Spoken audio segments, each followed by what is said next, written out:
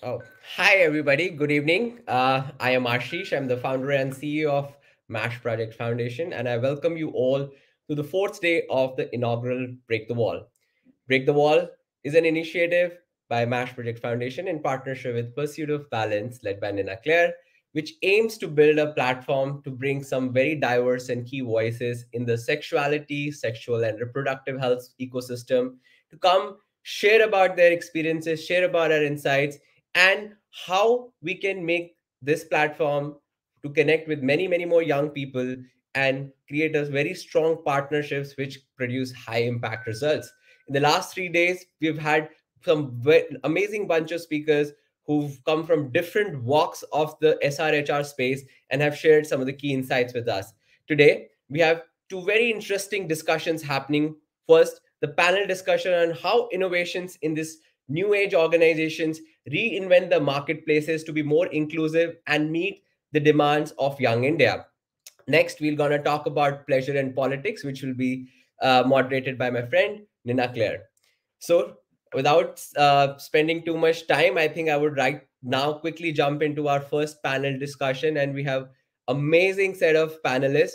And the initiative Break the Wall is supported by our wonderful partners, including Birds in the Beestock program, Condom Alliance, which is powered by Durex, institution partner Shiv Nadar University, digital media partner Josh, and media partners Quint Fit, Daily Hunt, and the knowledge partner Purpose. So let's welcome our wonderful panelists. First, I have Karishma Swaroop, who is a sexuality educator and founder of Talk You Never Got. Hi, Karishma. Could you hear me? Can you hear me, Karishma? There? Can't hear you. Hello. Hi, good evening. I think Hey. I don't know if it's my internet or yours. I can't hear half the words. I'm Oh, gonna see really? what's going on. Oh, okay. No problem. I think we can hear Okay, you now I fine. can.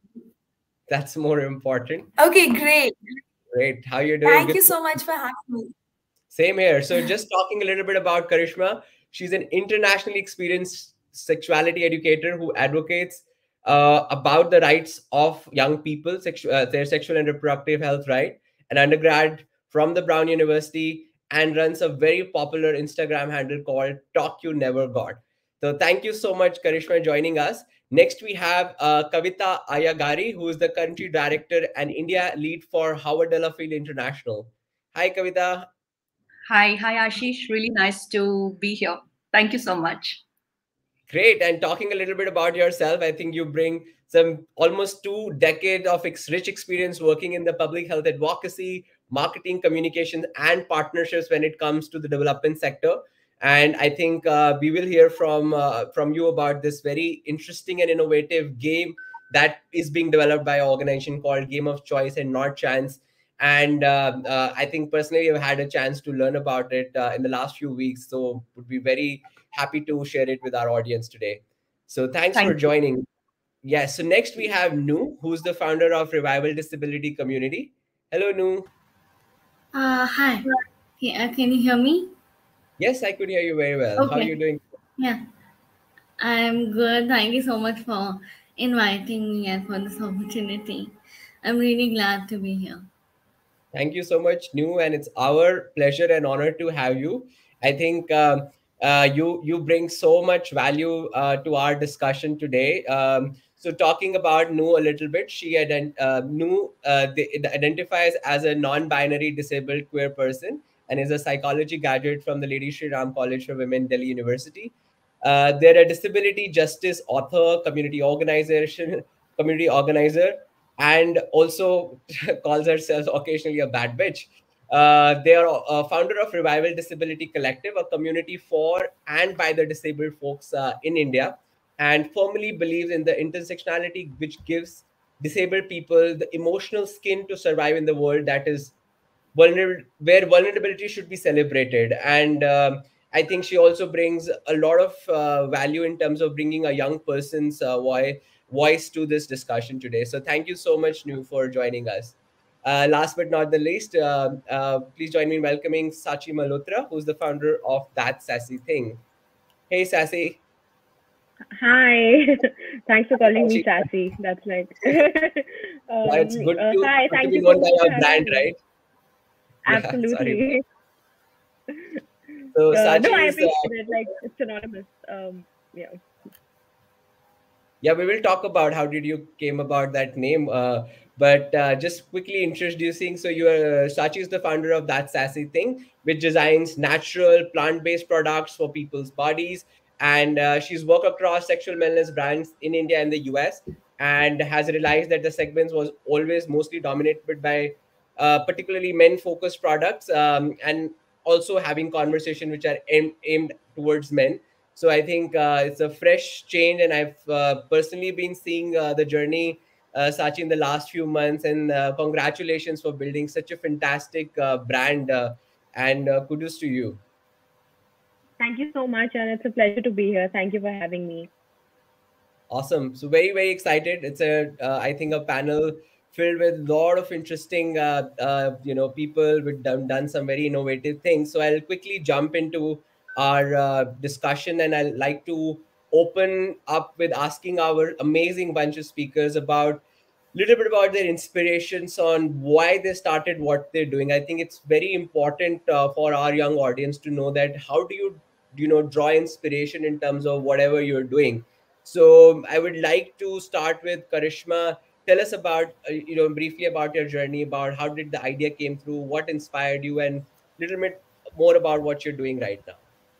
Yeah, absolutely. So my journey with sex ed started when I was in college, and I just joined college. I was like in my freshman year, and I was in a play, and the director of the play was someone who was in second year college, and he was like, "Oh yeah, once a week I go and teach sex ed to high school students." And I remember thinking, what? Like someone my age goes and teaches sex ed to other people. I was shocked. I just like, then other people around me started to make jokes and all. And I was just like, wow, they're saying things. What is this oil-based, water-based lubricant? Like I've never heard of any of this, right? Like even at my own age, I don't have any of this knowledge. And I think then over the course of that year, my mind was just getting stretched in all directions by being in college and like being around some of these ideas and being in like a sex positive culture. For context, like I went to college at Brown in the US, and then I joined the student group through which my friend was doing this work, and worked very closely with Planned Parenthood for 3 years.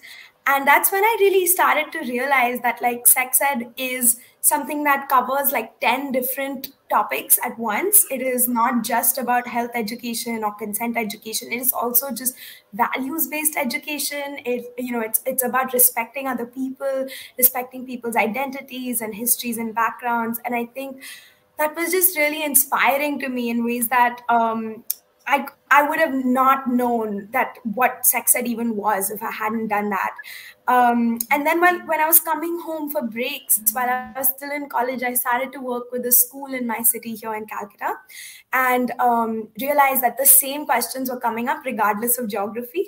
And everyone has the same misconceptions about their bodies. Everyone's watching the same movies and TV shows, and coming across the same pornography around the world. And that's when I was like, okay, I need to do this work here. I need to do this work with my home community as well. And really, it was at the start of the pandemic when I was like, okay, I need to reach young people. I don't know how to reach young people. I really thought the answer was to do it through schools because that's how I'd always done it. But with the start of the pandemic, schools were scrambling. There was just a lot going on for schools, trying to shift online, trying to manage the lives of their students, teachers. We didn't even know what the pandemic was going to do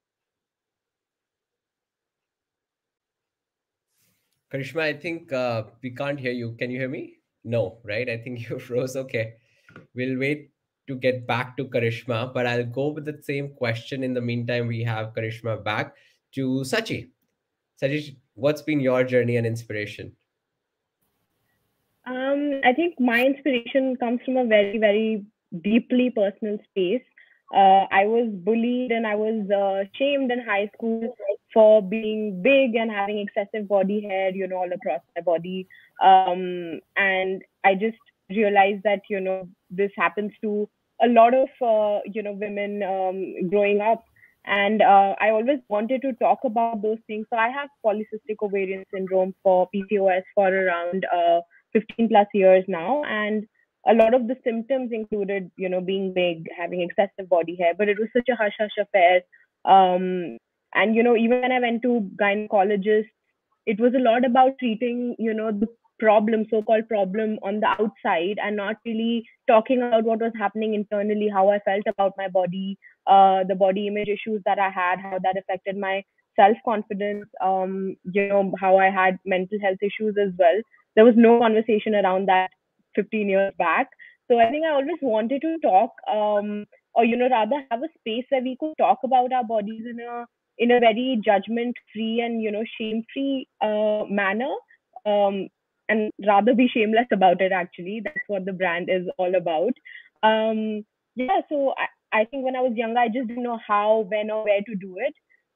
Fast forward to a few years, I think I'm trying to figure it out now with that sassy thing being that platform.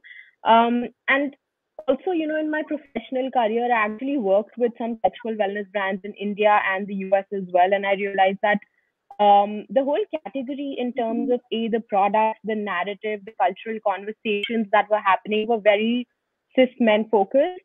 And people of other genders were not even a part of, this whole category in that sense. And even portrayal in pop culture was super hyper masculine. And even when you look at the definition of sex, it was just portrayed in a very narrow, from a very narrow lens, and not inclusive in terms of different bodies, different people, different genders, even different relationships. And I think that sassy thing is here to change that. So we are a new age sexual wellness brands, and we design products that are free of any harmful chemicals, all plant-based products that are good for people's bodies. Um, and also, like, our goal is to educate people about their bodies, and also the ingredients that should go down there and the ingredients that shouldn't, because we are not taught anything about our bodies growing up, let alone the ingredients that should go there, and that are not good for us also. So we want to change that, and we want to be transparent about, and are transparent about, all ingredients that go in our products. Yeah, and I think over a period of time, I've running the brand, I've kind of realized that it's not just the like, we have a challenge where we are not just fighting the notions that have been set by age old brands in this category, but also a lot of internalized misogyny that a lot of women are raised with. So I think our goal is to really talk about all those things, and really sass the patriarchy one conversation at a time. Wonderful. Awesome. We'll come back to Karishma so she can complete. So Karishma, we have you back, right?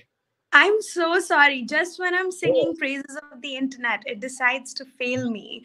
Um, but yes, so I basically wanted to reach young people, and I realized, like, in today's day and age, also, just the way I consume and learn so much information is on the internet. And that's why I decided to just try out Instagram as a platform, because that's a place where I think people have shifted towards following people who they want to learn from, and following content where they want to learn. And it's moved away from being what it once was, where it was just about beauty and fashion and travel. I think the cultural shift is happening, where we use social media also for gathering information in a way that's like fun, digestible, and not like super scary or serious, right? And I think what that also gave me, what I didn't know when I started out, but what that gave me was this freedom to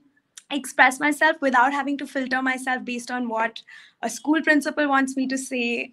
I still have to filter myself based on what Instagram wants me to say and not say.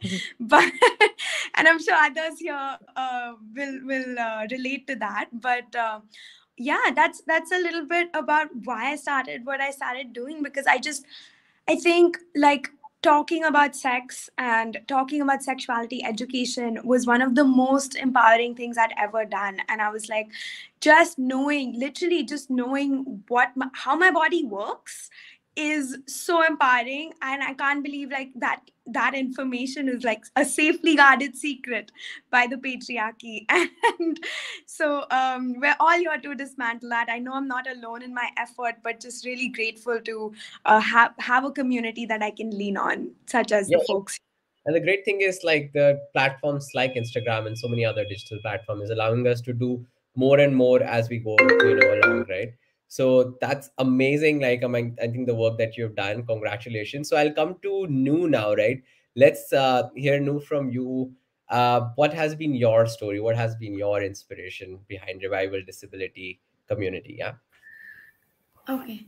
So, for me, I think a lot of what Sakshi said, I really related to that because even I was bullied in school, but not in the overt way.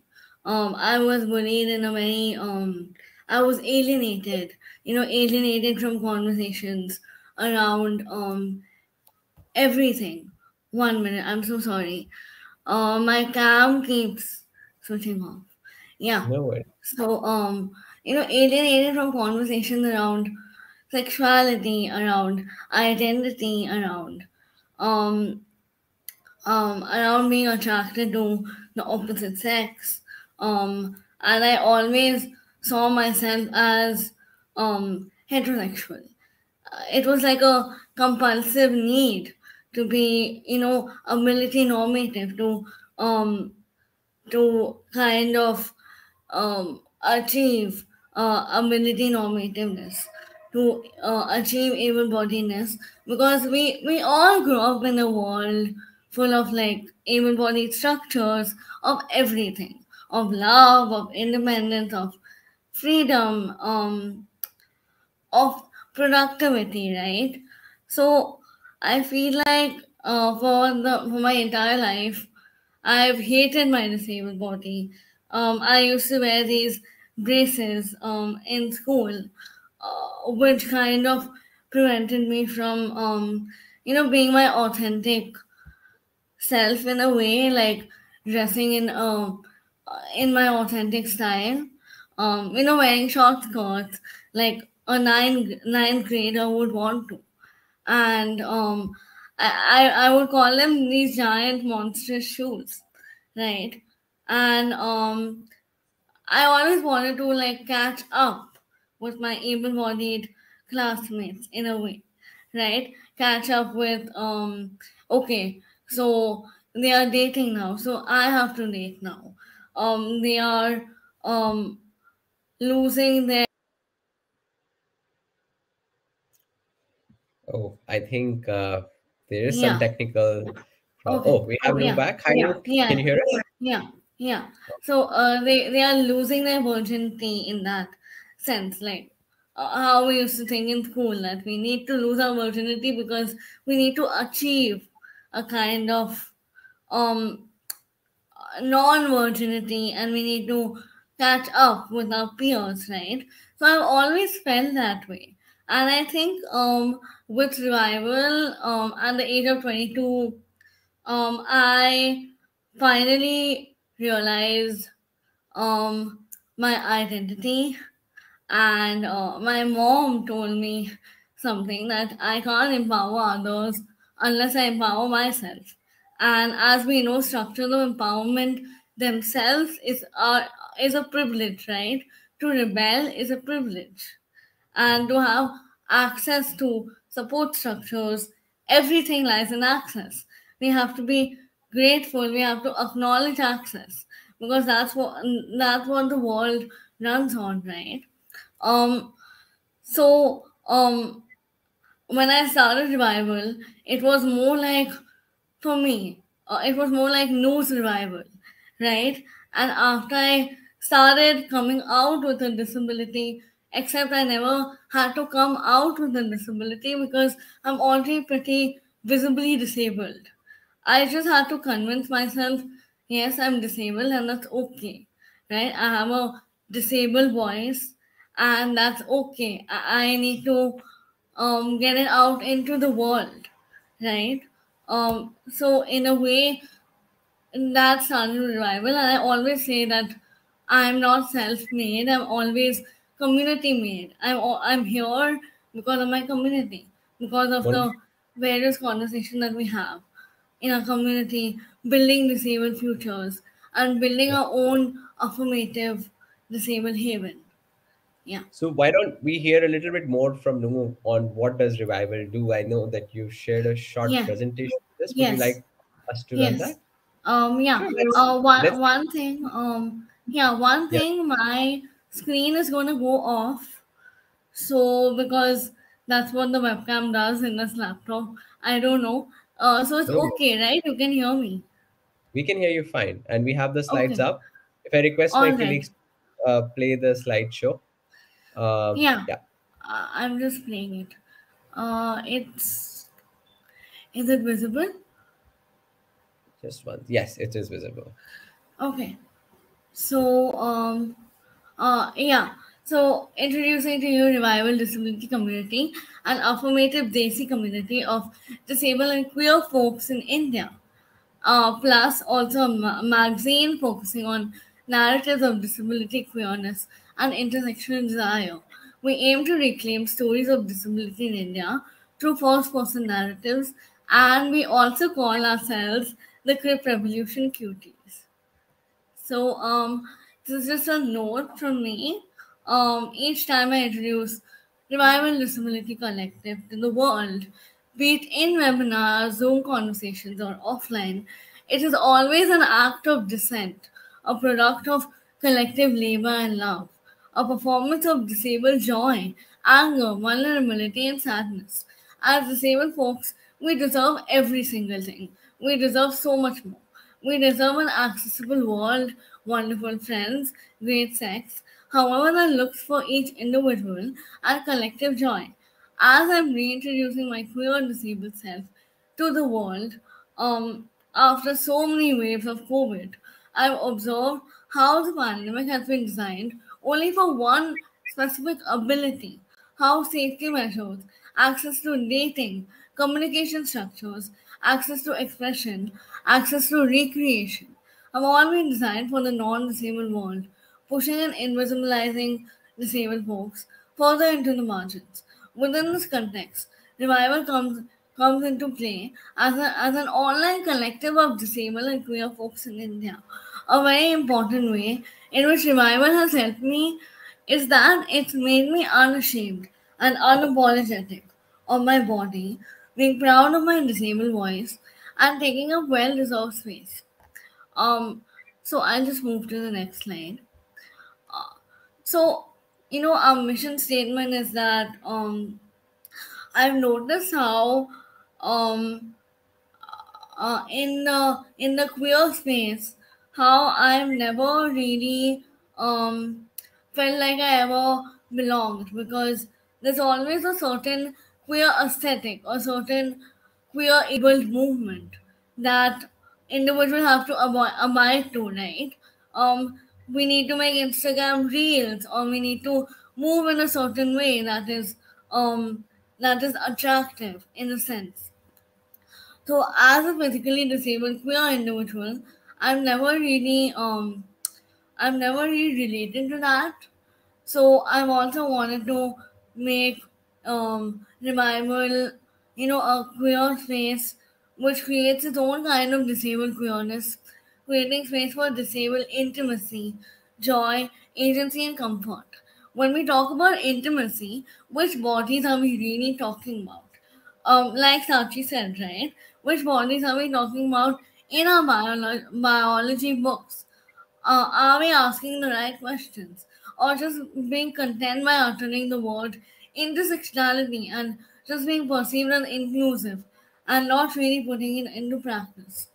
Are we taking into account our intersectional histories, invisible identities, caste, abilities, sexualities? Why is movement the norm? Why is movement equated to freedom? I've literally formed revival from my bed, which is kind of ironic because I'm sitting on the same bed I formed revival from, right? Like Karishma said, Instagram has been made so accessible to so many different communities. Um, Online communities of care are so accessible to disabled folk. But at the same time, there's also privilege that comes with it. There's also, and we have to have an internet connection, right? We need to have access to software apps in order to form a community. Um, so for us, disabled women, disabled folks, disabled non-binary individuals, most trade-offs between pleasure and pain are not as sexy as BDSM. In fact, our trade-offs include on the dark side of pleasure. Trips to the hospital, awkward explanations to a doctor, a sprained hand. No wonder then that we never ever choose our pleasure or put it first. Our bodies often feel like they are built solely for pain. Um, Structures such as dating or even moving on, structures such as finding a rebound, right, are not built for disabled folk, disabled women. Revival disability is a space where disabled queer folk are free to be and express whoever and whatever they want to be. We're carving our own disabled haven and building an affirmative future. Um, this is Unhide the Horny, which is a campaign that we are running. Um, we asked members of the revival community how their able-bodied partners reacted to their sexual needs and desires. The following were their responses. Most of my partners felt like they had to be very careful around me, which was very awkward. Because who the fuck wants to be treated with fragility when you're horny? Definitely not me. It was hard for them to let go and treat me like any other person. Caring for someone is sweet, but we need to draw a boundary between caring too much and being controlling. I've been infantilized often in a relationship. Honestly, I'm just like, cool, I'll just go home and fuck myself.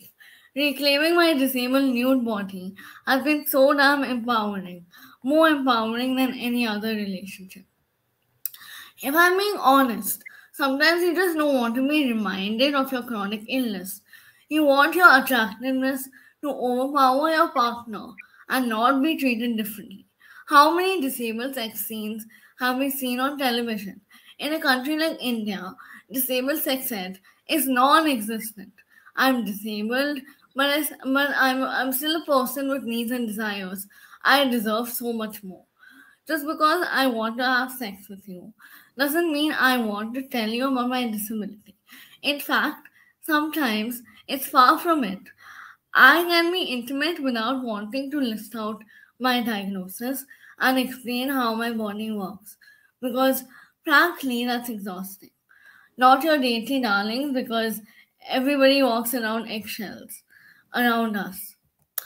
Um, this is just introducing everyone to the community, which is aimed at empowering fellow disabled folks to take up space. So once I realized my identity, I realized I had to I wanted to also make this a collective space for my disabled friends, right? So And as disabled, yeah. how big is your community, if I may ask? How many people are there now? Um, there are 300 plus folks on WhatsApp community, and on all platforms. We have a Facebook group and then WhatsApp group, and yeah, it's growing. Yeah, it's Wonderful. growing day by I hope day, I and hope there are many, many more people who will be joining, who are watching you today, who joins you, in thank you so supporting much. them. Great. Yeah, I'm very, very glad that we could have you talk and present. It's very, very inspiring work. thank you. Superb. Awesome. Okay, so I'll just stop screen. Sure, sure. Do that. Yeah. Great. Let's hear from Kavita now. After such an inspiring, let's hear from Kavita about the work at Howard Field.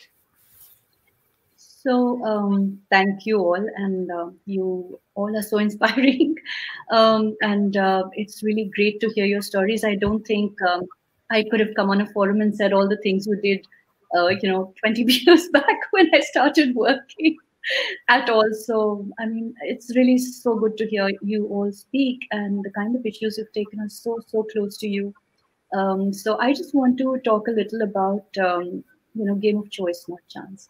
And the founder, Susan Howard, and I represent Howard Delafield International. So this is Susan's story, really.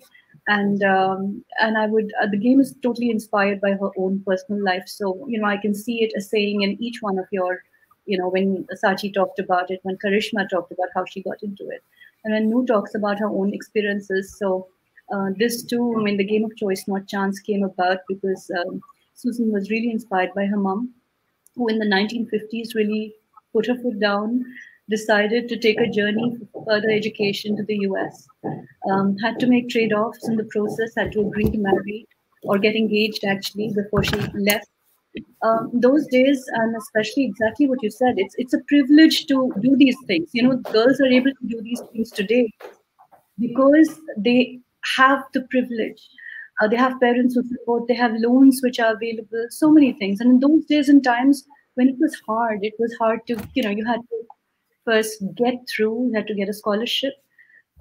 Convincing parents of wanting to study further in an age where marriage was the accepted norm for girls of a young age, and you've kind of done your you've done your graduation, or you want to do it's unheard of to kind of want to do further studies unless you're like training to be a doctor or something like that in India.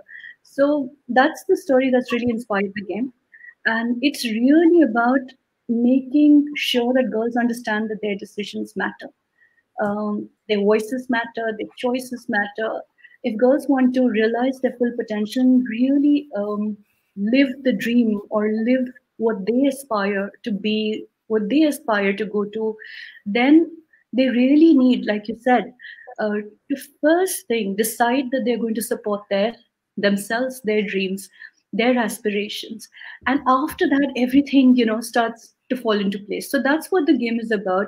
The young protagonist in the game is Nisha, and her story is all about this learning as she plays to take decisions that are in her favor and experiencing the outcomes of those decisions in a much more safe world, because the virtual world of games allows you to play again, make mistakes. There are no hard consequences for making those mistakes. So that's where the game is really offering young girls, aged around 15 to 19, to really take decisions in their favor, to explore their choices and to explore their full potential, to really rally support around themselves. And I think the biggest thing for us is that even today, for young girls, other people make choices for them. Other people make decisions for them. It's not really, it's if you don't agree with what what your parents are saying, or what your classmates are doing, you want to do something completely different. It is really hard. It is not easy. And to be confident that your decisions are going to turn out in your favor is also not a given, right? You don't know how it's going to turn out. So there's a lot of uncertainty, and therefore there's insecurity linked with it. And therefore there's pressure from parents not to go down the untrodden path, to stick to what is known. So we feel that girls, like, the same is not true, for let's say, boys as much. Boys get to experiment a lot more in their decision making than girls do, for whom everything is almost like pre-decided, and especially younger when it comes to younger girls. So that's really the focus of our game. It's really a safe space for girls to explore a lot of decision making and choices, which help them, realize what they want to do, where they want to go, what they want to be in life. Beautiful. Very, very interesting. I think we have all of you have such amazing, inspiring stories. So, taking the conversation ahead, since a lot of audience look up to people like you who also uh, have similar kind of challenges, or for that matter, also began on a journey, start something of their own, or part of such really amazing initiatives, right, which are creating some very positive impact in the space. So, but what is would be interesting to also understand about each one of your challenges in the for early stages of starting up, right? Be it a venture which Sachi started, to Instagram page like a Karishma, what you're doing, and then to know as a collective that you're building, right? So with three of you, would like to understand, uh, talk about what are the some of those challenges that you faced, how you overcame them, and what kind of support system also that you built around yourself. So it's particularly for people who are looking out to start or have already, in the very initial stages of their journey. So I'll start that first with Karishma. Sure, absolutely. So I think I'll start with the one I kind of started to talk about, which was Instagram deciding what we get to say. And I think that is something that is becoming or has become more salient since the time that I started my page about a little over a year ago, where Instagram keeps updating its community guidelines and basically straight up like Facebook rules, especially around advertising and things, say that we're not allowed to talk about pleasure.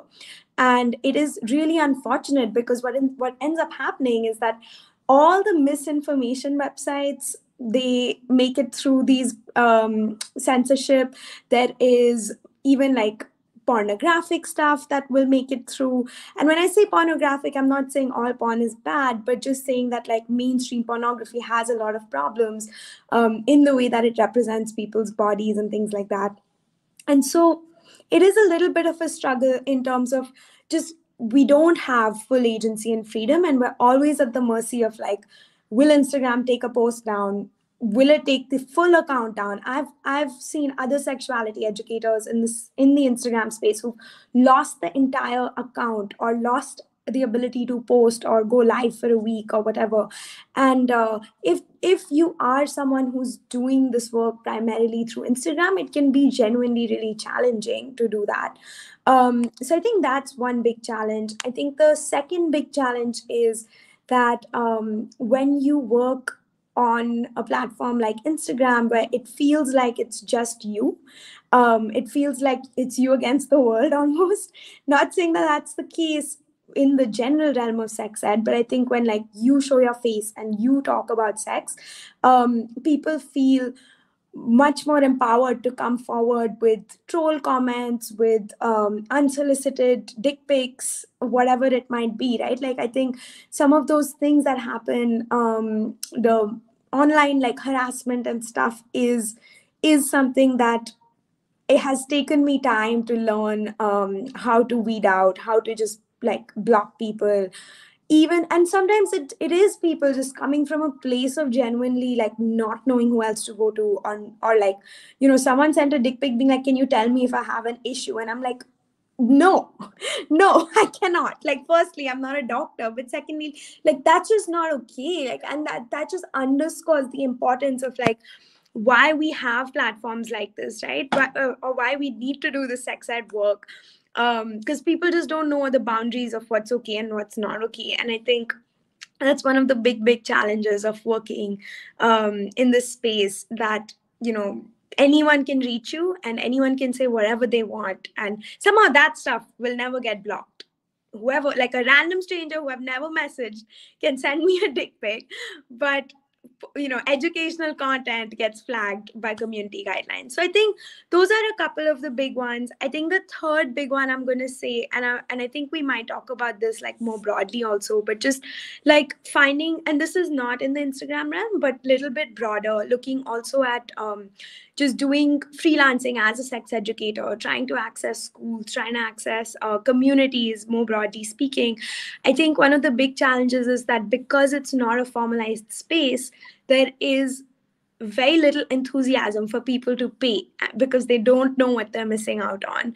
And a lot of times people expect you to do it like for free for student, and the part of it is the issue, right? Like that if it's a student organization inviting a professional, they don't have funds to pay. Or if it's like, so basically I think the ability to pay becomes an issue for many groups and organizations and things like that. But also like for me, that's why when you started introducing me, some people might have noticed that I have a full-time job outside of all the sex ed work that I do. I work in consulting during the day, and that's just because my sex ed income is just not one that is at a place where I can like rely on it 100% of the time. Yeah. Okay, those were my three big ones. I'm going to stop there. Otherwise, I'll keep going all day.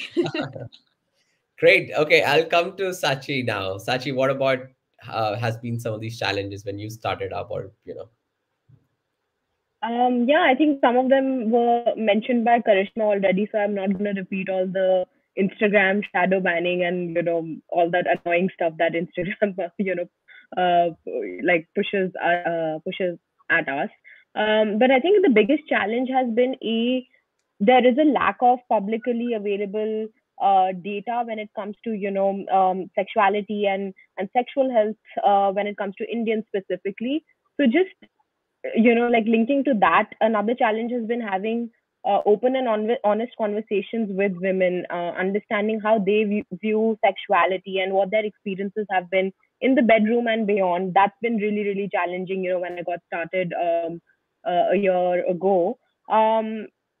I learned that no matter where people came from, they would either judge themselves or judge people around them. And I just realized that's something that really has to change. And running a sexual wellness brand in India is, I would say, super challenging. When it comes to being a woman running a sexual wellness brand, it's just 10 times more challenging, if not more. I remember in the initial days when I was working on, cracking the right formulations for all our products, especially the sexual lubricant 2018, 2019 was when I was working on that. I could not find the right manufacturer who understood my vision, and why I wanted to make these products, why they also had to be vagina friendly, and also the fact that I didn't want to add that 0.001% of propylene glycol, which is a petroleum derived ingredient and it's not good for people with vagina. So there was a lot of sexism that I faced in the manufacturing space to begin with. So just finding a right partner was just so difficult. It took me like a really long time to kind of get there. And then of course there are the cultural taboos. I remember when I broke it to my parents, especially my mom, and I went like, I want to make loops for a living. I was very dramatic about it, I must say. She was just flabbergasted. She was just like, oh my god, beta, but log kya kahenge, the classic, what are people going to say, what will they think, I was like, I don't care about that, and it's high time you stop caring too. I want Or to I want to know I want to know how she takes it now. What does she tells to her friends? What does my daughter do? now, I mean, everyone knows it. They all read about it. So they're all like, okay, way to go with thumbs up emojis and things like that. Just keeping it very generic, I would say, not acknowledging it, all the time. But yeah, like I think it's way more normalized now, but it's taken a lot of time and a lot of conversation and involving, I would say, people, family, friends in the whole process as well. I think that's really, really important when it comes to running a brand in this space as well. But yeah, I remember, I think one of the instances was when it was one of my cousin's wedding and I wanted to gift her my products, but my mom just flipped again and she was like, but what if the in-laws see the products? And I'm just like, it's okay. So the list is never ending. But I think operationally, the challenges are also, I think, when it comes to running the business, I think it's about, I think Karishma already mentioned the Instagram bit. We're an Instagram first brand, so it becomes really challenging when Instagram is shadow banning our content, Yeah. ads not getting approved, things like that. But also payment gateways taking like 10 times longer to integrate with our website versus a regular business, Yeah. any other business in the world. Oh, and I Yeah. remember this really crazy instance where we were actually applying for an approval, for one of our products. One of the licensing authorities had to give us an approval for a recent product that we launched a couple of months back. It's a plant-based underwear detergent. So that got rejected because it had the word underwear in it, and it was considered, because the word underwear was considered vulgar. And sadly, this Oh my was God. by a woman who rejected it. Can you Oh my even imagine? So I have all these struggles before I can even get my product out in the market. So I have to like cross all these hurdles before that, and then face all that craziness that follows, once the product is out there. But Yeah, tell so me we had to something, change the. Sachi. I know there are a lot of Yeah. these challenges, and I think all industries, but specifically when you're working in sexuality space for that matter, will be far more. But tell us, who are the champions? Who are the initial supporters? How is the ecosystem also changing? What are the those people who will like support you? Love to understand Yeah. a little bit more about that. Yeah.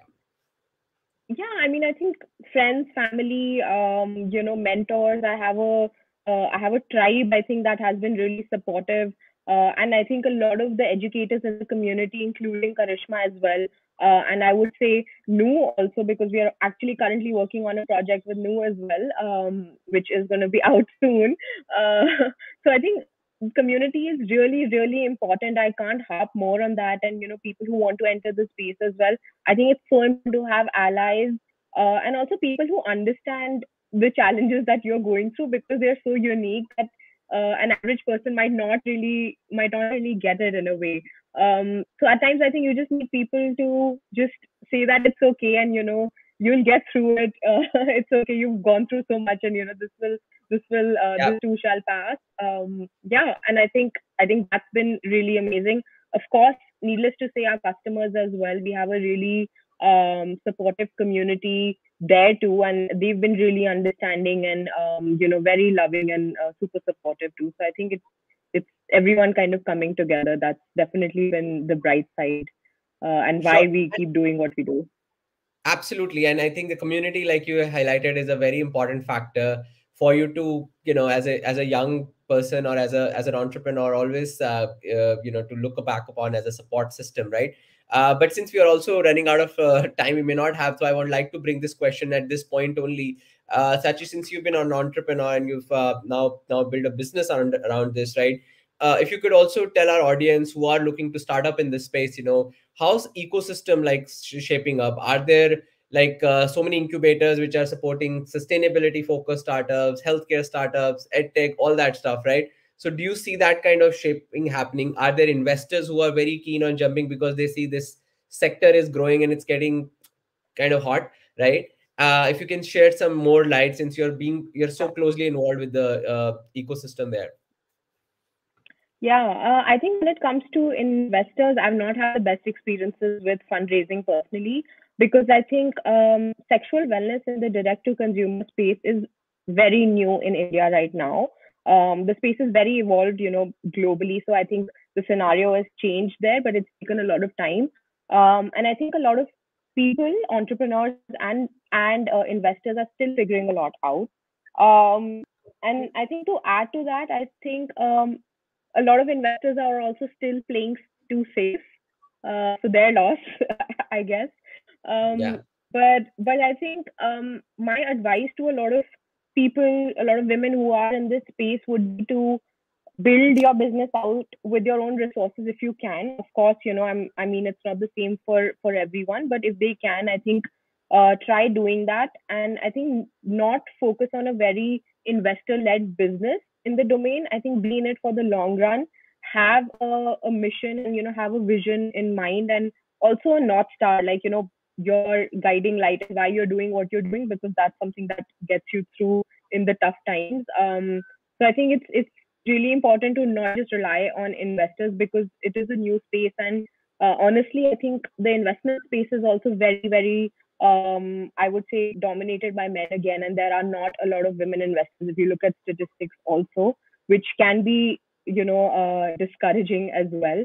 So I'd say, be in it for the long run, do your thing, and be honest to and be true to yourself. That's really important. And I think if there is someone who believes in what you're doing, believes in your vision, I think they'll join you in the journey real soon. I hope I find that too. So yeah. Superb, and we wish you all the luck. Let's come to Kavita and like understand from her. Like she's working on this very interesting game of choice and not chance. And gamification is also very, very growing space in terms of educating and making awareness, and also creating a behavioral shift over a long term. So Kavita, tell us a little more about this project.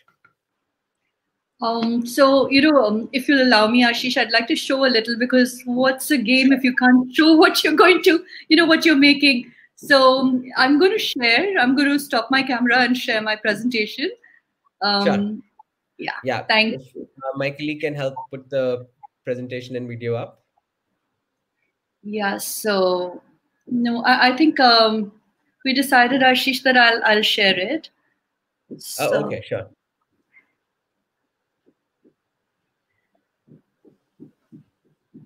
I hope you can see my screen. Yes, we can. Okay, fabulous. So very quickly, I just want to, you asked me a question about how we think. If you could play this, then we can have the full screen view. Right now, we just see our presentation view. That's odd because I've put it in play mode. Yeah, just play it again once. Yeah, I've done it. Can you see it in full screen? No, I think we still see it in your presentation mode only. But that's okay. I think it's visible though. For some reason, we can't see you. Yeah.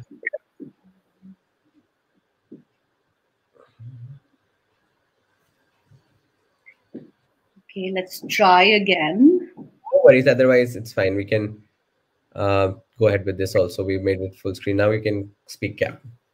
Okay, so here, basically, game of choice, not chance. It's a game. So it's not just a game, though.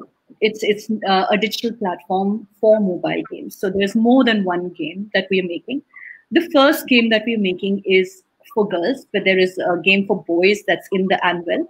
So it's really using the power of gameplay to support young people to become informed and active decision makers in their own lives. So that's what we say. I mean, how can you equip young people, both girls and boys, to really realize their full potential, to make decisions that matter to them? So that's really the premise behind Game of Choice, Not Chance. Most of it is really based on the formative research we did when we started working in this area. So we learned that there are just so many girls that lack decision-making agency when it comes to their own sexual wellness, their own reproductive health. They lack confidence to negotiate relationships. This is all from the research. As young as 15 to 19, and each one of them talked about how fewer reproductive health resources were available to them. There was very low priority given to their education, their choices of career. And it was almost as if for girls in a slightly lower economic setup, marriage was the option, which is that the reason they are getting educated is to get married. Or if they drop out of education, it is to get married. And again, early adolescent pregnancy is a challenge. And our country has faced that challenge for a long time. So it's really heartening that the government is considering increasing the age of marriage, but that doesn't stop girls from getting married off at a younger age. That still continues in society. So this game is really a new role play based game. Its central protagonist is Nisha, and it's based on our research in Rajasthan, Bihar, and Delhi. And this game is all about Nisha's world. So in this game, girls get to experience and make decisions for the central character, which is Nisha, and then experience the choices that she makes, and Kavita, also the of her choices. sorry, Yeah. are you changing your slides, or because we just see the first slide? Yeah, I am. Oh, I'm so sorry. I Okay, think we I'm just really sorry. Oh yeah, now we can see. Is it now you can see the slide? Yeah, we can see the slide 4. Yeah. Okay, I'm so sorry. I didn't even realize that this wasn't playing. No worries. Okay, so I'm just going to go ahead like this. I hope it just goes to the next slide. And the aim of the game is really to improve girls' knowledge about menstruation, about consent, about FP, which is family planning and reproductive health. It is to improve girls' attitudes and confidence and give them, decision-making support for the choices that they make. It's to expand access. So it's really the game is a platform for connecting them to resources. And also we want to contribute to game-based learning, which is that what did girls learn? What did girls, did their attitudes change? Did they act the way we thought they would? Or did they make choices that were more confident? Did they choose to do what they wanted to do versus what was safe to do? So I'm going to show this and I hope this plays. Is it playing? Yes.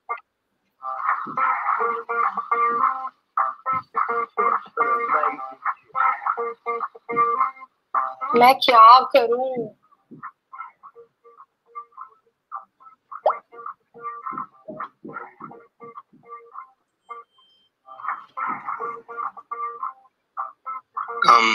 निशा, क्या मैं तुम्हें किस कर सकता हूँ? अब क्या?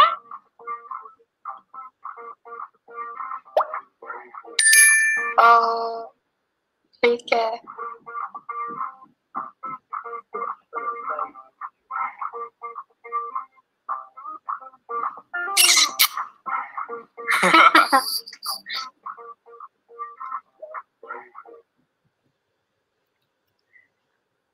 So, you know, just like that, it's a game which which actually helps girls make choices. It makes girls. If you saw the way it moved, I mean, Ayush, which is her new, she's just met him. She's very interested in him. He asks her if she can kiss, and she has an option to say yes, no, and Right. we really introduced this entire concept of consent through this. So this entire episode plays out where we actually talk to girls about consent and what it is, and what it entails, and that she has the power to say no. Apart from that, we also are providing girls direct access. So there is direct access to products, there is direct access to a chatbot that they can interact with, and there is direct access to video playlists, which are within the game. And these videos are really about all the subjects that concern them, be it menstruation, be it contraception, be it fertility awareness, be it consent, be it career choices. And Right. it's a game, so it's all about character customization. It's allows you to explore products, so it introduces products and you can browse through what they are all about. There are mini games inside it, and there is a microsite at the back of it. Wonderful. Back in those. Very, So very that's interesting. And when are you planning? When are you planning to launch this, Kavita? So we are planning to launch it in May of Okay. 2022. So we are majorly excited about launching this game, and it's going to be available on Google Play Store. Oh, Free wow. for Awesome. Thank everyone you. to download and play. Really looking forward to that. Thanks a lot. I think it's a very, very interesting idea and how the messaging can be made through like level and gamification. So very excited for this. I'm getting a message from my team that we're literally running out of time. So I will request all our wonderful panelists if they can quickly sum up in terms of like any closing remarks for our young audiences who are a lot of them looking to make change out there, to do some disruptive things in how to build inclusive spaces, right? And at the same time, like if you have any important message that you would want to give. So who would like to go first since we've literally run out of time? It was so interesting that I lost track of the time. But should we start, Karishma, first with you? You seem like you're Sure. ready. Yeah. Absolutely. I'm going to answer specifically about building inclusive spaces. I think if you are someone who wants to create change, you want to create a culture shift, make sure whatever change you create includes the people who are most marginalized in every way possible, right?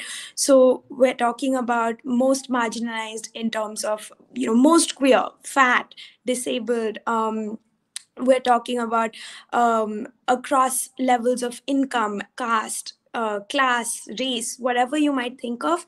If we aren't including people in the conversation who are most marginalized, we are not being truly inclusive. And I think this is something that I'm also working on through my work. Definitely it is an ongoing journey, especially if you're someone who's born with privilege. I think unlearning some of the unconscious internal biases that we grow up with takes time, but really, like, that should be the goal if we are aiming at inclusivity. Thank you. No, I'll come to you now. Yeah. So, like Karishma said, make it an accessible revolution, right? So I speak on behalf of my community. Earlier when I would imagine sex, I would imagine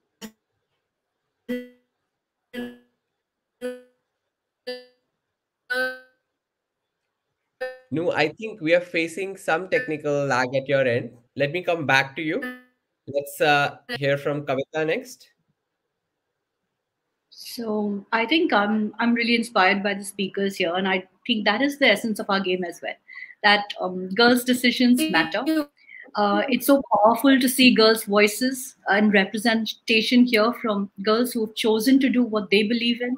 So that is really the message from the game itself, which is, take decisions that work for you and go and do things, try things out. Don't be so afraid of, of what people will say, what will happen. And I think each one here is an example of that. So that's really the message that we want to leave behind with the game. And I really liked Karishma's message about including the most marginalized. So this game is for 15 to 19-year-olds. It's going to be freely downloadable. Everybody who has access to a phone, even if it's your dad's phone, please download and play.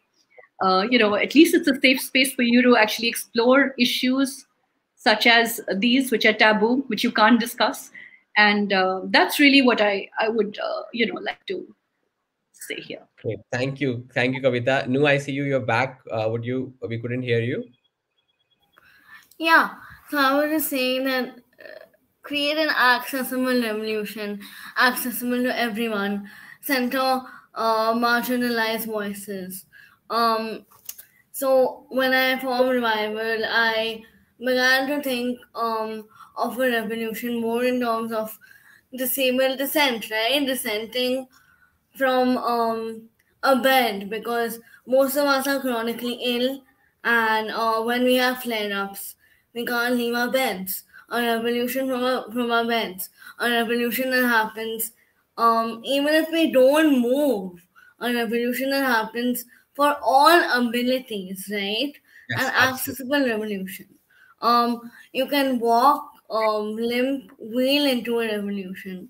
Revival is like a reclamation of the self and a reclamation of the disabled body. So, yeah, just that. Thank you so much, Nu. Very, very inspiring. Sachi, with last, I'll come to you, and with that, we'll close our panel. Yes. Yeah, I'll be really quick. I think what I'd want to tell aspiring change makers would be to speak up, to not be afraid. And I think when you speak up, that's where change really begins. Second, which I, try to imbibe every day, being open to unlearning. And I think that's really, really important. I think those are 2 points I would just want to, close with. Wonderful. All right. Thank you so much, all of you. It was real pleasure hosting you all today. I think each one of you are a true, true legend and inspiration for many, many change makers out there. And we really, really look forward to keep having more of these conversations, keep building stronger communities, and keep breaking the walls that is so, so required. All right. Thank you so much. Next, we have a very interesting conversation with Leeza Mangaldas and Anish, which will be moderated by my friend Nina, and they're discussing pleasure politics. So I welcome Nina, and over to you.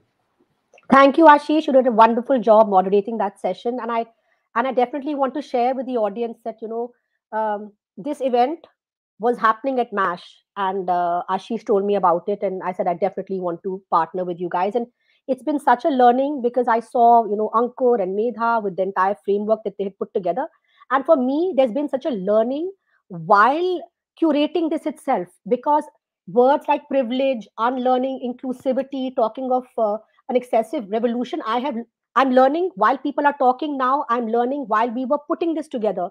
So it's been a really wonderful experience, and I hope all of you who are attending are also learning. I think it's almost like I was talking to Anish, who's joining us right now, that it's even one person who's changed can then hopefully change one more person in terms of their thought process. So I'm really excited about today's conversation, and I have with me the Leeza Mangaldas and the Anish Gawande. Thank you so much for joining in. I'm so happy that we could make this happen. Thanks for having us. And thanks for all the work you've put in to make this wonderful event happen. I know it couldn't happen without you, Nina.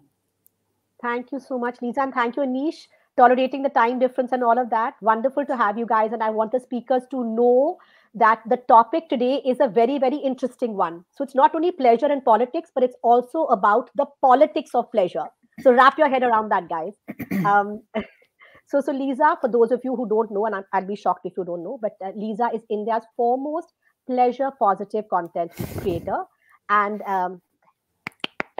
and Anish is the curator and co-founder of Pinklist's India's first archive of politicians who support LGBTQIA community and their rights.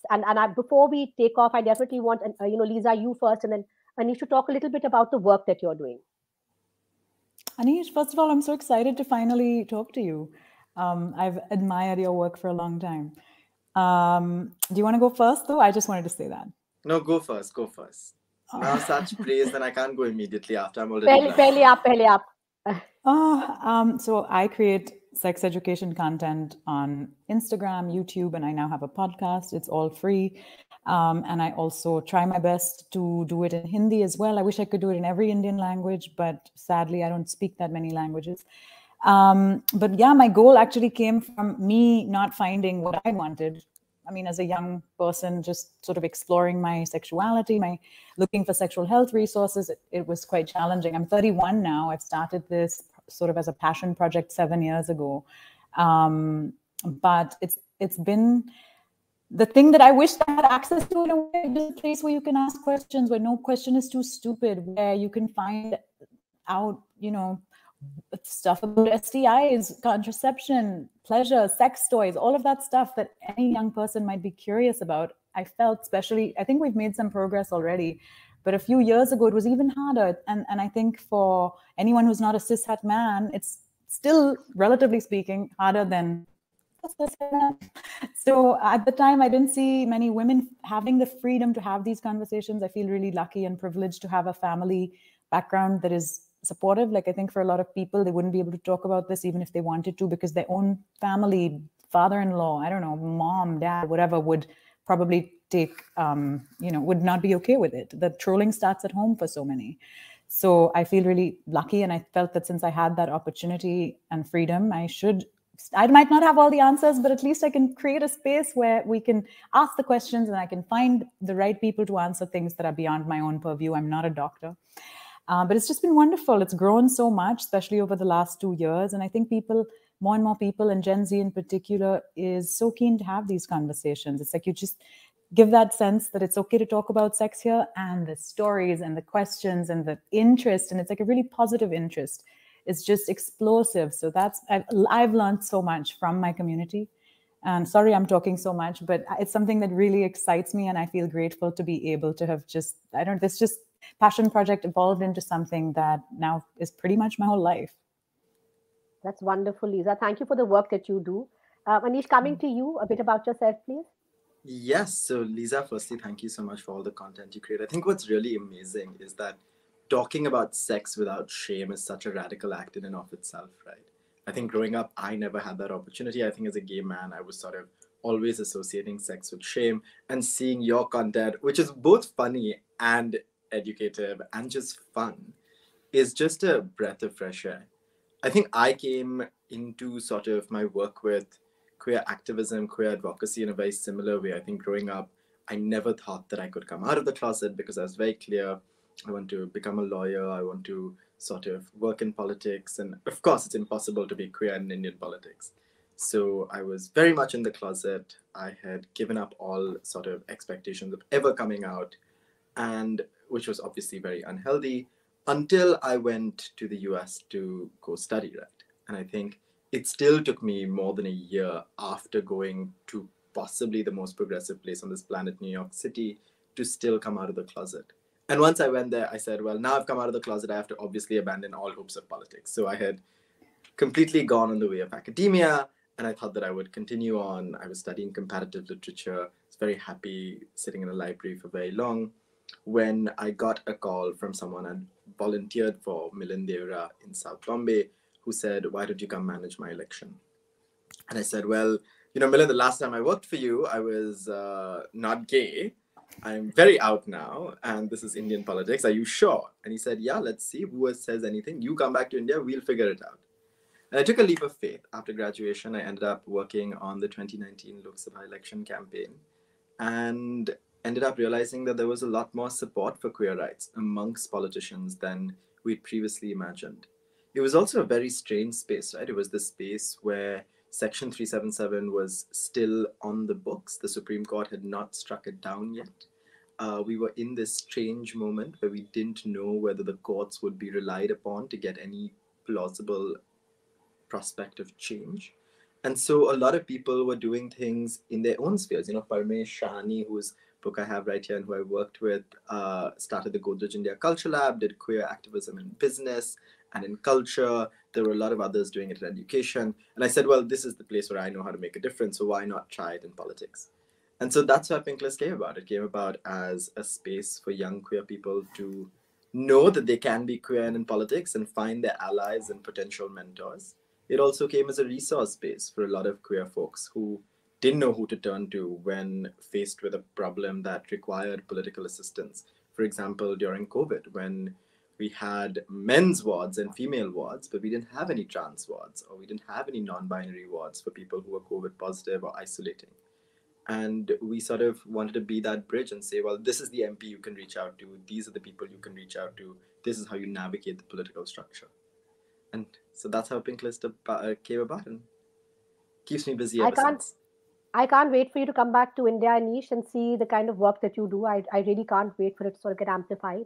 It's wonderful to hear your journey. And I think that's the most important thing when you have conversations, to know where people are coming from.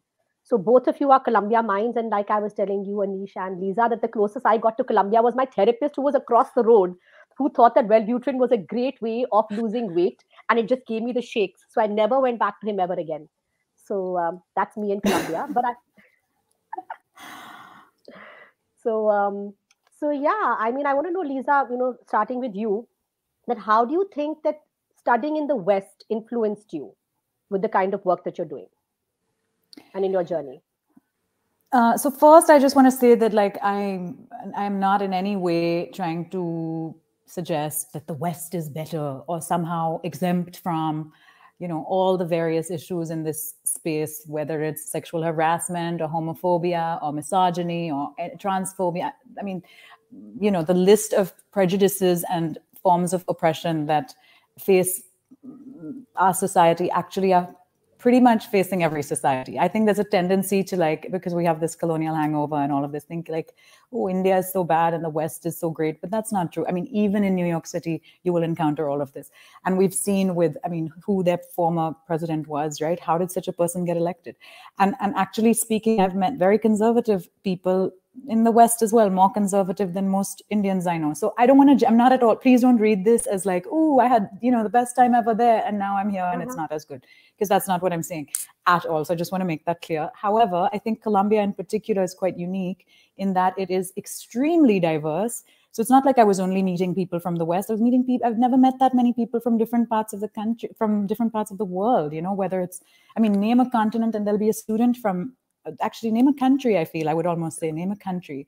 I had friends from as varied places as Haiti and, Sweden, really, really diverse. And that was fantastic because you're exposed to just such a wealth of perspectives, it really kind of opens your mind to the various types of experiences and circumstances and ideas, political viewpoints, family kind of circumstances that so many people have. And I think that's really unique to certain, how do you get that diverse a community? It isn't that easy. And I think in that regard, certain educational environments in certain parts of the world are unique in that they draw people from all over the world. So that was really enriching. It's also extremely liberal. I don't think all of the US is anywhere near as liberal.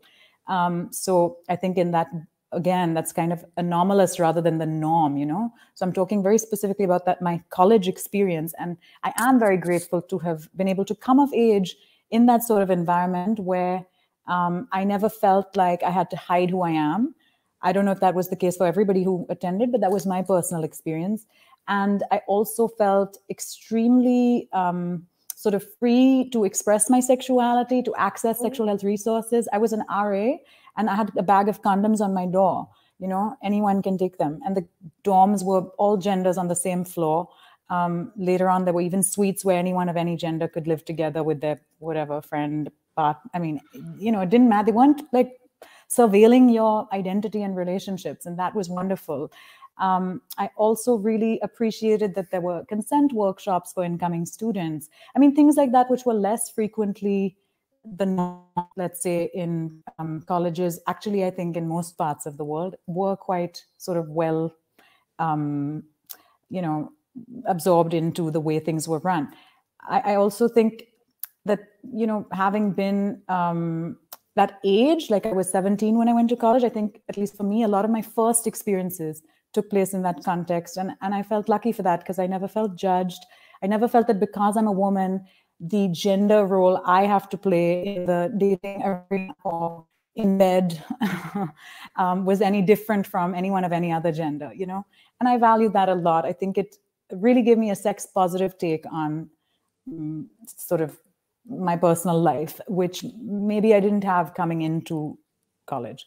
There was also this really cool website called Go Ask Alice. Actually, not a website. It was like a resource for students where you could ask a sexual health question or anything about sex. No question was too stupid. And an expert would get, like somebody who really knew what they were talking about. I'm not sure if they were doctors or people from health services or some combination thereof, but professional answers would be given to student questions about sex and the body. I mean, anything, from masturbation to like gonorrhea. That really didn't matter what your question was. There was nothing was out of bounds. And I appreciated that. So these were some resources that I missed when I came here. I'm sure that as you're seeing all these wonderful people on your event, there's obviously amazing people doing amazing work, but I wish it was more widely accessible and that there were even more people doing it, right? Absolutely. So I think there's never too many people working in sexual and reproductive health and rights, and so I was inspired to do something that was contextually relevant for young Indians. And I would say to some extent, those experiences in college did have an influence on me. Yeah, no, Leeza, and also, when one thinks of New York, when I first went to New York, I thought, oh my God, this is America. When I got married and I moved to New York, I was like, oh my God, this really is America. Till I started traveling all over and I realized. And then I moved to North Carolina. I moved to North Carolina, which was like, you're not black, you're not white, you must be Hispanic. And I'm there, pregnant, in labor. I'm like speaking English. So they're very different from what all of America is. Not New York. New York is like a microcosm, and then the rest of America is completely different. Yeah, wonderful to hear about your journey and your experience at Columbia. Anish, what about you? How much do you feel like the West influenced you and made you more comfortable or not? Or like, what's your experience been? So very similar, I think, to Leeza, except I think it was really strange for me because I went from Bombay, where I didn't even know a single queer person, to Columbia, where suddenly people had already come out of the closet. It was a very normal thing, which in some ways was more alienating, right? Where I was like, I don't know who to go to get help coming out because everyone seems to have done this already. So it almost felt like I was late to the game. So it actually took me more than a year to come out. So there are these sort of strange ways in which New York plays home to so many different identities and so many different stages of identities.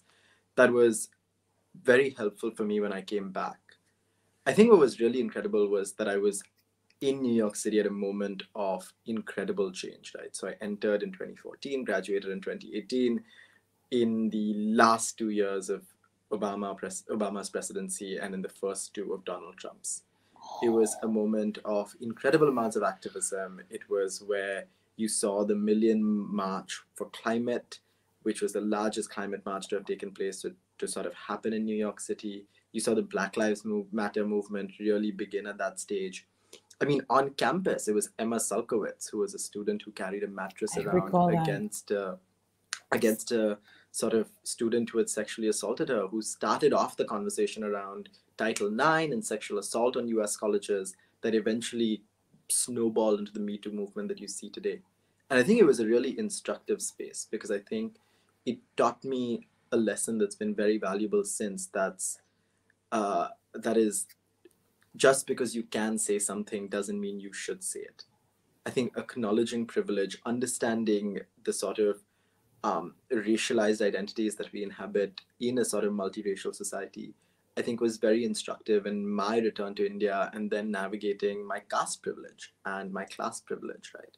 And sort of understanding the ways in which conscious and unconscious bias operates, the ways in which There need to be certain safe spaces that are open for certain communities. And you come up with these sort of constant arguments that, oh, why should it only be for these people? Why should you have reservations? Why should you have anything else? And when you're put in a position where you're not the dominant group, I think it really makes you reflect upon your role as a dominant group back home, which I think has been really helpful and particularly instructive in the political sphere. That's wonderful. That's wonderful. Okay, I'm sure people are waiting for us to start our Q&A. So Leeza, my first question to you, again, you're one of the foremost people talking about pleasure. And I want you to talk a bit about female pleasure. And can you explain the female anatomy to us? Because I think people don't even realize that. I'll let you take over here. All right. I do like talking about the anatomy of the vulva. It is one of my favorite topics.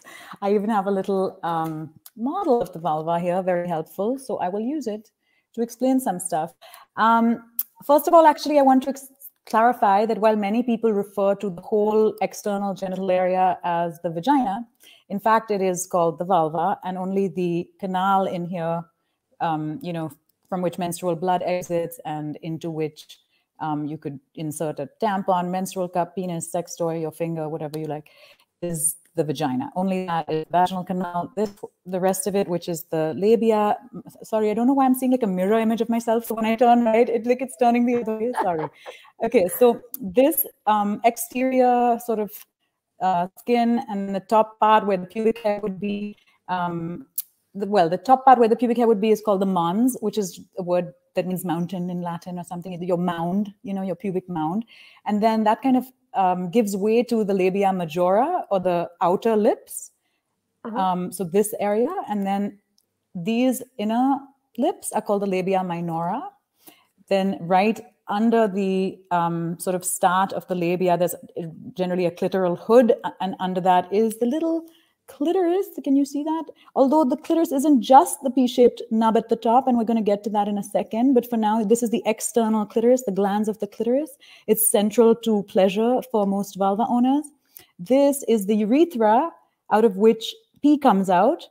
And as I said, that's the vagina. So these are the external genitals. I hope that was clear. It was a bit tricky for me because the image I'm seeing is a bit, I don't know, is reflective or something. So I was pointing in the wrong direction. I just have to point out, Anish looks a little scared, and I'm going to come to you, Anish, in a bit to ask you why you look so afraid. Okay, I want to know why you're sort of afraid of vaginas, vulvas, clitoris. Why are you so afraid? We will come to that in a bit. I don't think he's afraid. Okay. He will tell you. We'll hear. Okay, I hope I'm not scaring anyone. I'm sorry if this is a bit much, but I think it's good no matter your gender or, I think it's nice to know about the human body in general. And it comes in all kinds. I mean, genital diversity is so normal. So this is by no means like the only way a vulva can look, but it's just an educational model. Okay, so clitoris, urethra, vagina, right? Labia minora, labia majora. Okay, now the clitoris actually extends internally. If I could remove the top layer and show you, it extends like this. And in fact, it straddles the urethra and the vaginal canal. Okay, so I'm going to just, gosh, it's hard doing this on a screen. But here, like if this was here, if you could remove this and just see what was inside, the clitoris straddles the vaginal canal and the urethra, which means that actually there's more to the whole experience of pleasure than just stimulating the external clitoris, although that's very, very reliable as a route to orgasm for most vulva owners. A lot of people, because of the sort of heteronormative, penetration-centric scripts we're fed about what sex should look like, most people assume the definition of sex is penis in vagina penetration, but that is such a limited and unfortunate definition. I mean, sex can be all kinds of things, and some people might never have sex involving a penis and a vagina. So I think we should get rid of that penetration-centric view of sex. Attached to that is the sort of misconception around the G-spot, right? And I want to explain that in just a second. I think most straight couples kind of go into sex thinking that penetration should be pleasurable for both parties. Whereas, we learn about erection, penetration, and ejaculation in biology lessons in school because that's central to reproduction. But we never learn anything about the clitoris or the sort of pleasure-related anatomy. Women are supposed to have babies, right? Not orgasms. So I think this misconception that many, women's magazines and health magazines and things kind of disseminated that like this G spot is some special button to look for inside the vagina, it served this narrative that penetration is the ideal form of sex between a man and a woman, right? Women felt like, what's wrong with me? I can't find this structure. Where is this G spot? It made their own anatomy quite mysterious to many vulva owners, I think, the mythology surrounding the G spot, when in fact there's no physical gland or bump to look for inside the vaginal canal. It is just an erogenous zone for many vulva owners because of the proximity of the vaginal wall to the internal clitoris and the urethra. No, I don't want, look, instead of thinking of it as a separate physical structure, which is how many people perceive it, like there's some magic bump or gland or something to look for inside the vagina. The whole sort of vaginal wall, and particularly the anterior, the upper wall, the one closer to your belly button, can feel very sensitive for some people because look at how close the internal clitoris is and the urethra is to this upper wall, right? And to the whole vaginal canal, actually, if you think about it. So if you're going to be touching here, you're also stimulating these parts and this part. And so the newer terminology, because more contemporary research sort of conclusively determined that there is no special structure or bump or gland, but rather this whole complex is an erogenous sort of conglomerate. So they've called it the clito-urethro-vaginal complex. And I know that's a mouthful, but it makes more sense than G-spot. G is like, it comes out, is named after a scientist called Ernst Grafenberg who proposed this idea that there's something really sensitive going on here. But it was then misconstrued. I mean, a Cosmopolitan magazine even issued an apology for sort of, perpetuating this idea that there's something physical, like a little bean or something to look for inside the vagina. So anyway, I hope, sorry, I can talk a lot. You should please tell me to stop talking. I want Anish to also. But this is, I hope we made that clear enough. I hope I haven't confused anyone, but that's the vulva. And then this thing that I added was just to show you what's going on behind the exterior. But just imagine what's fascinating is when you put it in that form, you see a model. It's not just that what you see of the clitoris. There's so much more that gets. Yeah, it's quite a large sort of structure, the clitoris, and this is just the tip. And can I give you one more fun fact? I'm sorry. Yes, one fun fact. Okay, so when we are fetuses, all of us, we all start off with the exact same genital tissue. Until sexual differentiation takes place, we all start off with this thing called the genital tubercle. And that the tissue that becomes a clitoris is the same tissue that becomes a penis. We kind of all start off with a little clitoris in a way. And many people think, that like the penis and the vagina are analogous, but in fact, the penis and the clitoris are analogous. The clitoris also becomes engorged with blood when erect. It has a hood, just like the penis has a foreskin. And it responds incredibly to stimulation. So if we knew that, I mean, can you think of a straight man having sex that it did not involve stimulating his penis? That's unthinkable. However, when it comes to the pleasure of at least straight women, since I'm a straight woman, it almost seems like clitoral stimulation is some afterthought or add-on, or like, wow, he went down on you, Yes. So I feel like, I feel like, unfortunately, we don't learn enough about the anatomy. And it would be good if we did. And we're more alike than we are different. We start off with very similar, with the same exact tissue until sexual differentiation takes place, and then it turns into a clitoris, vagina, urethra, labia, etc., or a penis, scrotum, testes, etc. And if you look at the skin of a scrotum and the skin of the labia minora, or even, generally that region for anyone, for vulva owners and penis owners, it's actually incredibly similar, the texture of the skin and the appearance as well. I think we just don't think about that or look at our own genitals very carefully, but it's worth knowing, I feel. And then there's such a diversity of possibilities in terms of appearance of genitals. It's almost like a, spectrum from clitoris and vagina to penis and testes. Intersex identity is real. It's so sad that some babies at birth are like, kind of assigned a sex because the doctor feels like they'd have a, more destigmatized life or something if they undergo surgery. So, and even though there's nothing wrong with their health or body, actually, all genitals are normal. Whatever you have in your pants is normal. So I wish we saw and understood and got taught about anatomy and genital diversity more. I mean, without, it doesn't have to be pornographic and it can be age appropriate, but I think it's so important we learn about bodies. No, that's wonderful. I love following your content also, Leeza. I think it's so important for people to learn. And you also do talk about use a mirror and see what it looks like down there. You should know what it looks like down there. And most people are afraid to even look down there, right? So, Anish, now coming to you, why are most gay men afraid of vaginas? Or are they not? Can you please elaborate on So, that? 'Cause that's this is something that I first, got. I was going to say, this is very different from all the conversations I have. I mostly have conversations with older middle-aged men in sort of white kurta pajamas, and this would be Bharatiya Sanskriti ke khilaf. So I think this is just new territory. But I think what's really interesting to me, right, I think is there is this problem, right? It's almost in schools and everywhere else assume that you only have to learn about your own genitals, number one.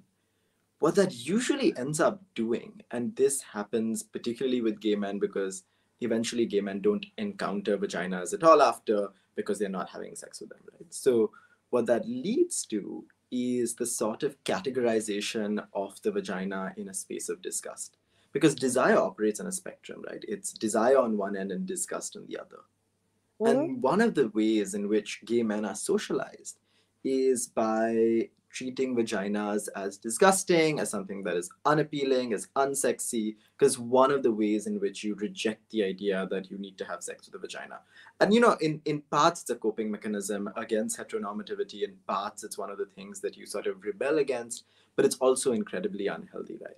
So what that ends up doing is positioning vaginas in a space of disgust for most gay men as something unapproachable. Now, there's also, there's categories, right? There's a golden gay who is the one who's never had sex with a vagina, and then there's platinum gay who's had a C-section, so has never even come out of a vagina. And this is part of gay culture. You'll see this in gay magazines. You'll see this in conversation. I've been complicit in it. And I think it took a lot of reflecting to understand what that translates into, right? I think particularly today, when we assume that vaginas operate in a space of disgust and not desire, you automatically assume that anyone who has a vagina is undesirable. Now, this becomes incredibly tricky with gay men in particular, because then if you ask them, what about a trans man who might have a vagina? If you're a gay man, you're attracted to men, then what about trans men, right, who might have a vagina? In theory, you should be attracted to them because your sexuality is defined by gender and not sex. On the flip side, if you ask them if you are attracted to a sexual organ, then will you have sex with someone who is a trans woman but with a penis, right? So if you're attracted to penises, then you should be having sex with a trans woman. And often, because of the ways in which vaginas have been coded in disgust, and the ways in which the disgust for a vagina is very rooted in the patriarchy, you see a very, not disgusting, but a nefarious brand of patriarchy that infiltrates into gay culture, right? And I think it's one of the ways in which understanding desire and disgust is important, because it's not that just because you're queer, you're automatically progressive on all things desire, or that you're sort of not imbibing a lot of the prejudices around you, because your disgust for the vagina is actually correlating to feeding into, justifying, and upholding your transphobia. And I think it's something that a lot of gay men have to contend with. It's something I've had to contend with. I think it's something I hadn't thought of before until I sort of had friends who brought it up. And I think it's a process of unlearning that I wish had started earlier. I wish it had started with Leeza coming to my school and telling me that this is how a vagina works, and it's not some random strange object that came out of a UFO, and that men should learn about vaginas and women should learn about penises, and we should just really know what organs are. We all learn about the heart, no? Also, Leeza, biology lesson, I didn't even see that chapter. I think we had scratched it out. There was no so question. Sexual organs don't exist.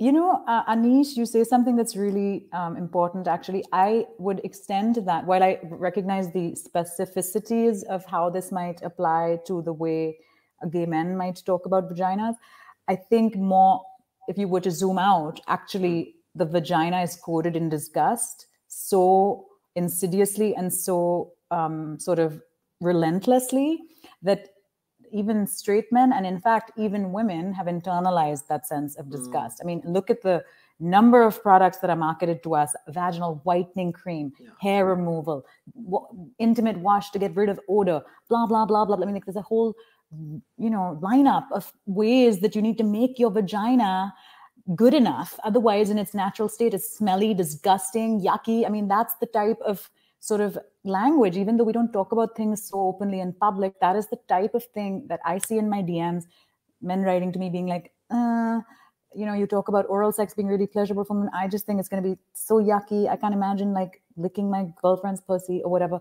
And so many women writing to me being like, I am so uncomfortable receiving oral sex because I can't stop thinking about how gross it must taste and smell. I always tell him no when he goes down on me, even though my boyfriend really wants to go down on me. Is that weird? Am I normal? Things like this, because I think, and I think a lot of heterosexual women are women who haven't been allowed to even think about their sexuality outside of the heteronormative default setting that we all seem, inadvertently inherit. Will when speaking to, like, let's say a bisexual woman friend or a lesbian woman friend, and I think the younger me was like this too. The idea, even though I have a vagina, of like going down on another vagina, I think, again, internalized homophobia or whatever it is, seemed like, oh, I don't think I could do that. I think I could do that now, but it was getting over my own internalized misogyny and perhaps even homophobia. I think it was more misogyny. We internalize so much misogyny. We see our own bodies as disgusting and imperfect. And anyway, pop culture keeps telling women that they're just gross and fat and ugly and do this and eat this. And, there's like a whole industry that thrives on instilling body insecurities in women. So it's a larger thing, not even restricted to the vagina, but I would definitely say that there's something to be thought about with regard to the vagina being coded in disgust. It's so important to think about. And straight men too. I mean, even if you look at I feel like I need to wear my academic hat. It's been a while. I've been on social media so long. But there's so many men who've even, white men who we all look up to as the best scholars or whatever, who've expressed their disgust around the vagina. And I also feel that, pornography also really propagates, right? The way your vagina is supposed to look, the way the penis is supposed to look, it's supposed to be a particular shape, color, it's supposed to be beautiful. And it's not always like that, right? And when I'm hearing both of you talk, I'm thinking of the politics of it. It's coming to my head, Anish, when you're talking about this, that I remember thinking, I feel like Sex Education, that show, and even the Bold Type was so educative, because that was the first time I thought of, you're not queer enough. Somebody is not queer enough. That's almost politicizing this topic as well, that you can't come to this party or you can't be part of our group because you're not queer enough. So what are your thoughts on that, Anish? So, just to zoom out a little, I want to relate it more directly to politics with a capital P. We think sex is different, politics is different, right? These are spaces that have been kept purposefully separate. I think the first thing is that sex has always been political. I think men's control on women's bodies is the foundation of most of the power structures we have today, right?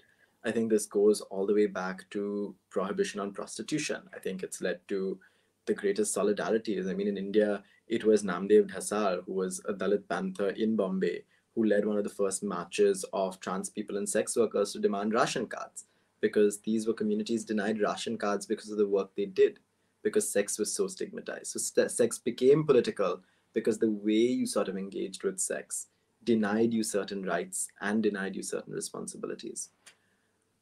Moving to the ways in which we talk about sex, right? I think the ways in which we particularly talk about sex in the political sphere. I want to take two very specific examples. One is around the fight for LGBTQ plus rights in India, and the second is around the sort of conversations we have around assault in particular. So the trigger warning for both of these things moving forward. I think, to me, I grew up in the shadow of the fight against Section 377, which is India's colonial era anti-sodomy law. So it prohibits carnal intercourse against the order of nature.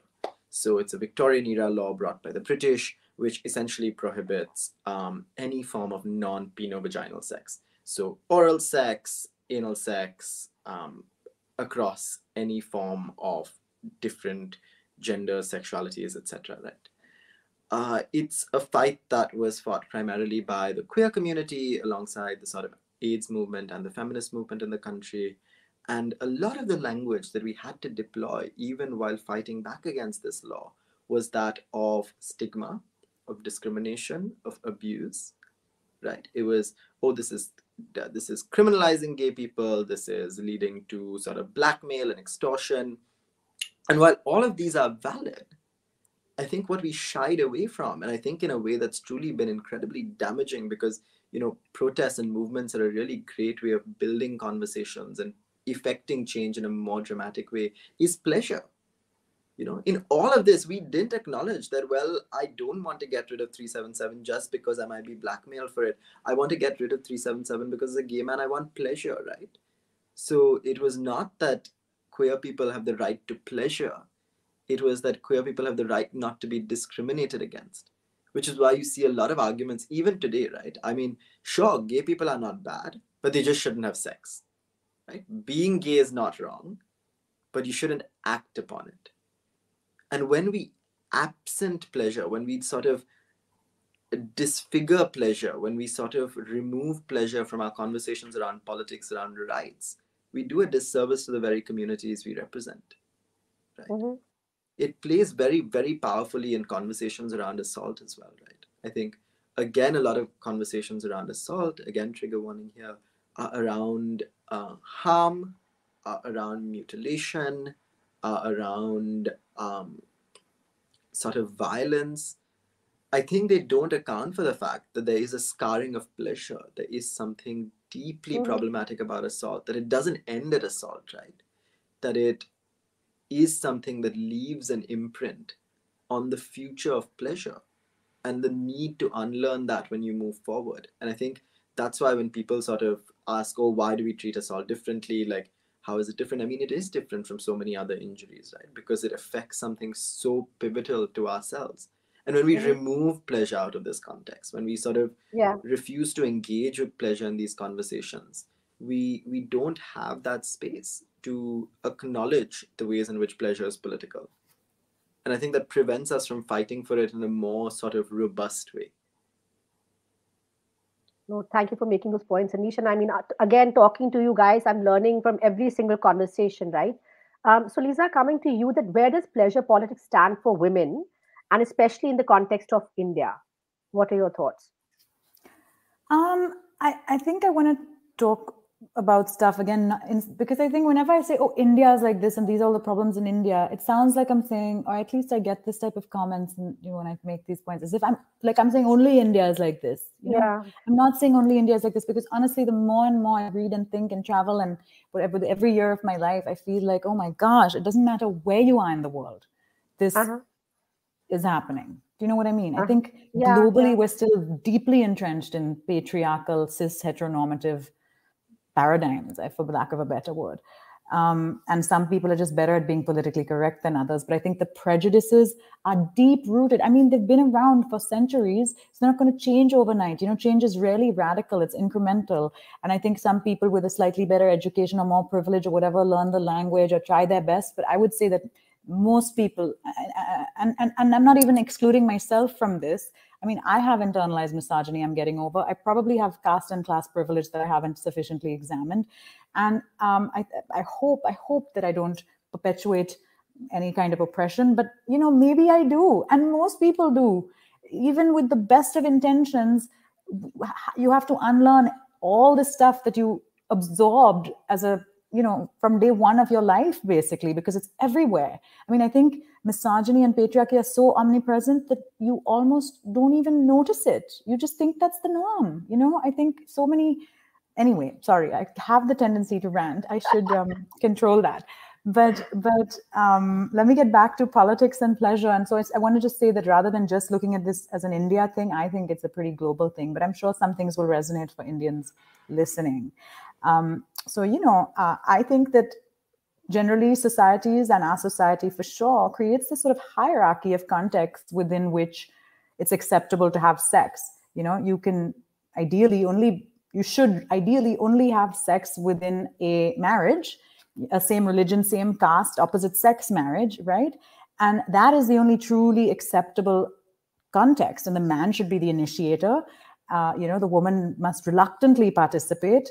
And I mean, this endogamous framework that's like literally set up to reproduce existing social inequalities is the norm, even today, even among the very privileged people. I mean, most people end up marrying someone within their own community, and then, at least publicly can't be open about it if they were sexually active before marriage. And then you're supposed to have a baby right after you get married, right? So we just keep perpetuating the existing structures of privilege and oppression, right? I also, the womb literally becomes this kind of like factory to replicate the existing class and caste and religion and community, all other divisions, right? That's what endogamy is all about. And I think, unfortunately, women aren't ever really sort of raised or socialized or whatever to be aware of their own autonomy and agency. It's like you belong to your parents until you belong to your husband, right? And often these decisions are made for people, particularly for women. There's a certain age by which you must get married. It's usually so young that you've never even had the opportunity to think about who you are, what you want, whether you want to get married, whether you're gay, straight, bisexual, asexual, trans. Like, you're so young, right? And I think that this whole cycle kind of just keeps oppression and privilege and all of it going like a hamster on a wheel, So I'm really not a fan of marriage at all. And each to their own. And I know some people don't have the choice. It's an inevitability, not a choice, right? Even the word premarital, extramarital, it's as if marital is necessary. What is premarital sex for me? I'm never getting married. It's just sex, Anyway, the other thing I think is that, so within that acceptable hierarchy, right, with heterosexual, same caste, same religion type of marriage at the top, ideally for babies only, everything else is considered inferior or shameful or wrong, right? Sex outside of marriage, sex before marriage, sex with someone of another community other than your own, queer sex, sex work, and like even masturbation, arguably the safest form of experiencing sexual pleasure, without any concerns for pregnancy, disease, or rejection. Even that is considered shameful, right? So many people have so much shame around masturbation that they keep worrying that all kinds of terrible things will happen to them if they masturbate. I get this in my DMs. It's probably the most frequent question. Like, will I go blind? Will I experience hair fall, pimples? Will I go to hell? Will I find a wife if I masturbate? Oh, good Lord. Wow. Yeah. And also, the other thing you asked with regard to women, pleasure as a result of all of this and the whole patriarchal and endogamous kind of premise within which sex is expected to function, especially for women. Pleasure is very gender unequal, particularly for heterosexual couples, right? Studies have, there's this whole talk about the orgasm gap and orgasm equality, which is, the finding that from numerous studies, there's a discrepancy between how often straight women experience orgasm as compared to the rest of the population, in the sense that straight men, gay men, lesbian women, bisexual people are all more likely to report that they have an orgasm frequently or always during sex than straight women are able to do, right? And the fact that bisexual and lesbian women are able to report more orgasms more frequently is indicative of the fact that it isn't about anatomy, right? You don't need a penis to have an orgasm. You need someone who's invested in your pleasure. So, and straight men, unfortunately, statistically speaking, seem less invested in their partner's pleasure than anyone else. So when you think about that, right? We're talking about gender equality in the boardroom, but what about gender equality in the bedroom? Like, surely the number of pleasurable sexual experiences the sexually active community in a country is having is quite a good indicator of how gender equal the society is. What is, what does it mean to have equal rights if I'm the CEO, but my husband doesn't know where my clitoris is, So I just think we need to think about the fact that pleasure is actually a huge indicator of how developed and progressive and free a society is. We have governments controlling who we can marry, whether we can marry, whether we can get abortion, whether we have access to abortion, deciding things like what type of sexual acts are acceptable at what age, and all over the world. I'm not saying necessarily India. There's many countries which still criminalize a lot of the things even Anish was talking about. And so and look at America and their abortion rights. Like, this is such a global issue. Yes, I think you're so right. there is tendency to surveil, control, and also look at, I mean, capitalism ensures that we are at work all day, so we have no time for pleasure except at night, you know? Yes. And politics are like attacking our restriction, I mean, our ability to express ourselves, access healthcare. There's so much, there is like, if you think about it, again, it's one of those things which you don't see until you see, and then you can't unsee. Like, there's a lot of factors controlling our ability to experience and access pleasure. And I really think pleasure is an amazing indicator of development. Seriously. But I want to stay with that thought, Leeza, and I want to ask you, coming back to the anatomy question, right? That I think there's so much content out there telling us that the penis size doesn't matter. But I think there's not enough out there telling us that, is there such a thing as vagina depth? Is there something as, known as vagina depth? So, obviously there's variation from person to person, and gender diversity is very normal. But I mean, this, like, if you look this up, there's various studies and things to come up with some sort of average. But averages, I mean, anyway, maybe they're helpful just as an indicator. I think that it's worth noting, though, first and foremost, that I personally do not think that the shape or size of any body part actually matters. You can have a very pleasurable sexual experience with just your fingers, sometimes even touching a non-genital body part. And certainly, regardless of what shape or size of body part you have, you are capable of having incredibly pleasurable sexual experiences if that's what you are looking for. So I want to just get that out of the way. Like, I love to quote my friend Aaron Call, who says, "Dil bada hona chahiye bas." So I want to just say that first. Okay? I love it. I love it. I can't take credit for it, but I love this line from Aaron. He's a creator as well, very funny. And I've stolen this line and I say it all the time because I want to shout from the rooftops, "Dil bada hona chahiye bas." Anyway, since you asked, the average vagina, it is suggested as per studies, is around 3 to 5 inches deep. And average erect penile length is supposed to be around 5 inches when erect. So I think, I don't know if that's helpful. Some people don't have sex with these combination of these two, but just since it tends to be an insecurity for straight men, at least, or maybe all men, I don't know, penis owners, let's say, around size. Those are the averages. I don't think women really think about vaginal depth that much. I don't know. I could be wrong. But okay. Since we're on the topic, Leeza, what about width? I want to know your thoughts. Look, the vagina is an extremely fantastic. I mean, it is absolutely mesmerizing how the vagina functions. Think about the fact that a vagina can have a whole baby come out of it and also hold a tiny little tampon in place, right? It is like an accordion or a rubber band or like a balloon without air in it. The walls are together, and then when you put something into it or something has to come out of it, it expands. It has this incredibly elastic tissue surrounding it, as well as the ability to secrete its own lubrication, right? Which, I mean, after all, childbirth via vaginal delivery is something that many, many, many vagina owners go through, and they survive and have incredible sex lives after as well. So the vagina is in a way designed to expand and contract, right? I mean, I think that this idea that like sex makes the vagina loose or whatever is complete bullshit, and only slut-shaming women. The vagina will expand temporarily upon arousal or to accommodate penetration, and then it will return to its sort of default form, shortly after. The only things that can impact the elasticity of the vaginal tissue are like multiple childbirths or difficult vaginal deliveries. Sometimes that can kind of like cause the vaginal tissue to lose a little bit of its elasticity. But generally, I mean, even after giving birth to a child, many people find that within a few weeks, or maybe a few months, it does go back to its sort of default elasticity. So it's quite amazing what the vagina can do and how it can accommodate something as sort of demanding on the body as childbirth, and yet also hold a tampon in place, as I said earlier. But I mean, I really think all of this fixation on how big, how wide, I wish we would not worry about all that stuff, because no matter what shape, size, and all of that, and I'm not just saying this to be politically correct or to please, I don't know, a wide audience and not get in trouble. I genuinely believe this. And I think that two really easy things that have nothing to do with size, that you can incorporate into your sex life, no matter your gender, are lube and sex toys. I highly recommend.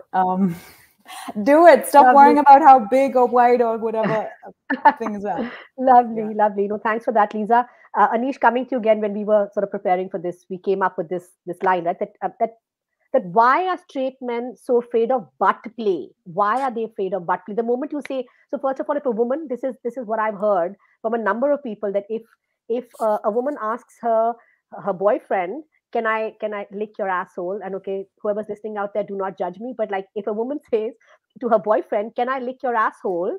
He'll be like, no, what's wrong with you? But if it's a one night stand or a hookup, it still might be a little different. So the approach of like a straight man, what my understanding is that they have an issue with butt play. Um, what are your thoughts? What have you heard? I'd love to know. You know, this is the amazing thing. It's for straight men, it's everything but.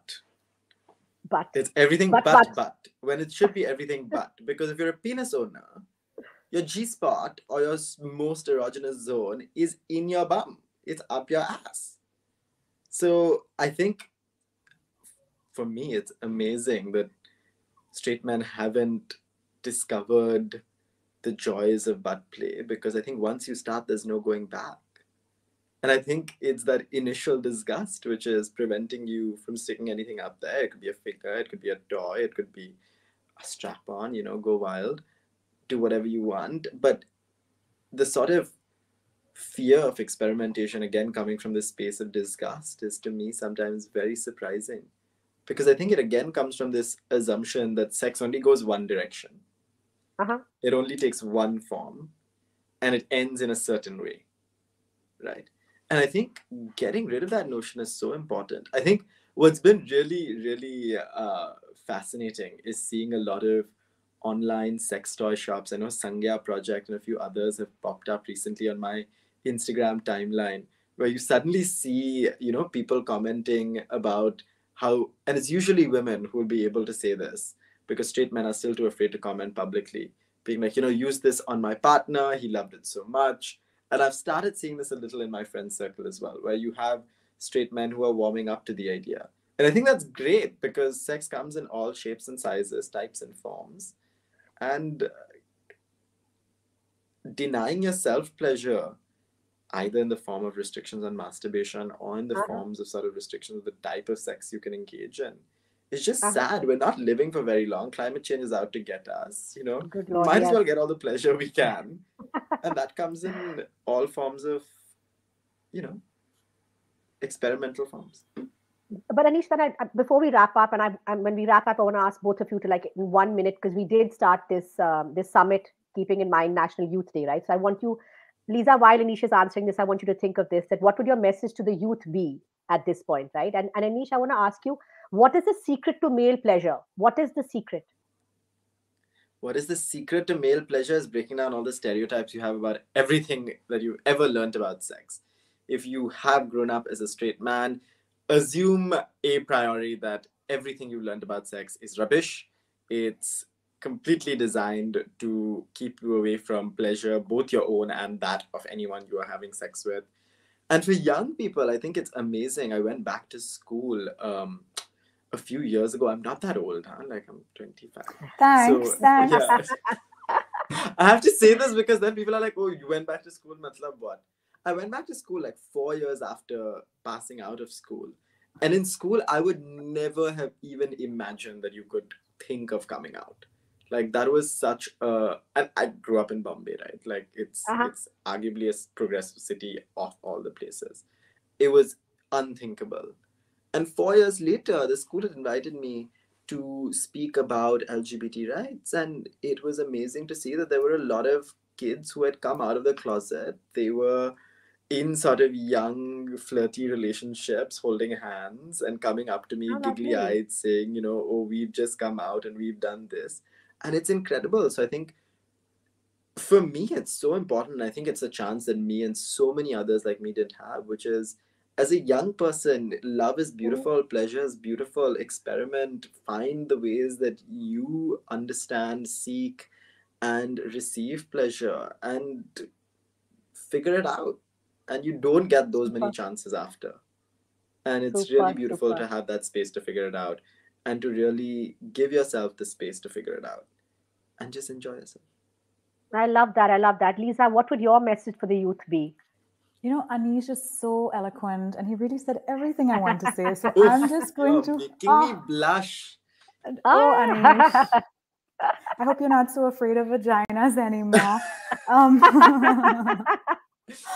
no, I'm sorry. But on a more serious note, slightly more serious, I think pleasure can be infused into life. It's not only sexual, there's so much pleasure everywhere, if you just open yourself to it. I think we should prioritize pleasure. But I like to say it's my little mission statement for myself, that I hope that you will join me in imagining a world where all sexual experiences are consensual, safe, and pleasurable. So if I had to leave any young listeners with one thing, I think that is that you also imagine that world. I think I don't need to say anything else at this point. I really appreciate the fact that both of you made the time to come today. And yesterday when we wrapped up the session with Seema and all, I had a mind map. And again, I have so much to write at this point. There's such a learning. And keep doing the work that you guys are doing. Really appreciate it. And Ashish, I'm going to invite you on stage to take over, to close for the day, please. Thank you, Nina. I think it was such a wonderful listening to Leeza and Anish. I think both of them, I'm personally a big fan. And I think couldn't be a better way to end it. A message for young people to make it having pleasures which are consensual, safe, and creating a healthier and safer ecosystem. And that's what, as young people, we would like to be in a world like that and create a world for everybody doing that. And that's what we're trying to do with this Break the Wall. So thank you so much, Nina, for moderating that conversation. It was wonderful. And I think tomorrow, as we close the final day of the Break the Wall, we are going to have some we're going to have some very other interesting voices to talk about consent and abuse. So the discussion will see Harish Iyer, Aisha Adlaka, in conversation with Parthavi Singh of the Quint Fit. And next, we'll have a session on parenting, how the roles of parenting when it comes to educating your young children.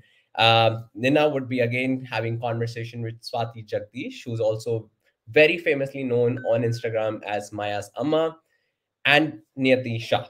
And then we will be closing Break the Wall with a very engaging performance by Niti Shah, Taranjeet Kaur, and Jigyasa Labro, who will be performing their different forms of arts. So do join us tomorrow from 5 to 7 p.m. And we really look forward to seeing you again. Thank you and have a wonderful evening. Bye bye.